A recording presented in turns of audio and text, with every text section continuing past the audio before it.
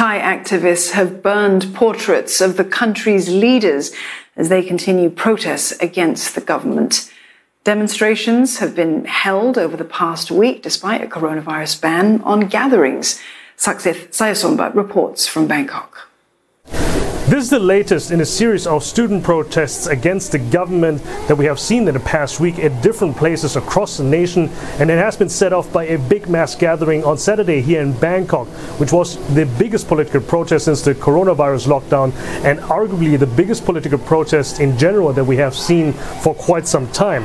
It's a loose coalition of young Thais called the Free Youth, and they say that the government of Prime Minister Prayut Chan-o-cha is just merely the continuation of the military regime since the military coup of 2014, thanks to an election held last year that was deemed by many critics as rigged.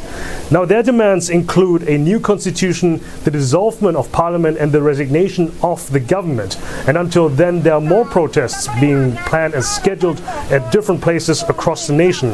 Now, we have seen such anti-government protests by students earlier this year when the second biggest opposition party, the Future Forward Party, was dissolved at the hands of the Constitutional Court, but the COVID-19 pandemic has stopped the movement from gaining more momentum.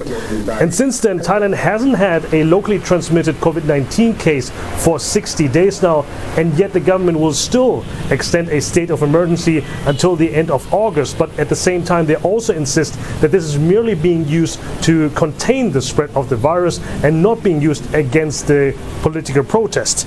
But such actions, combined with growing concerns of an economic downturn thanks to the pandemic, that only increases the list of grievances against the government in the weeks to come.